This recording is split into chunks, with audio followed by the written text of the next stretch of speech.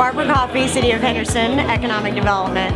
I direct the economic development and redevelopment programs for the city. So this is an exciting opportunity when we're talking about growth and expansion, and especially in our healthcare industries. We do everything we can to support the new industries and the new investments coming into our community so that we can assist those businesses, help sustain them, provide jobs for people, create opportunities for growing wealth in the community, and doing anything we can to make Henderson a great place to live.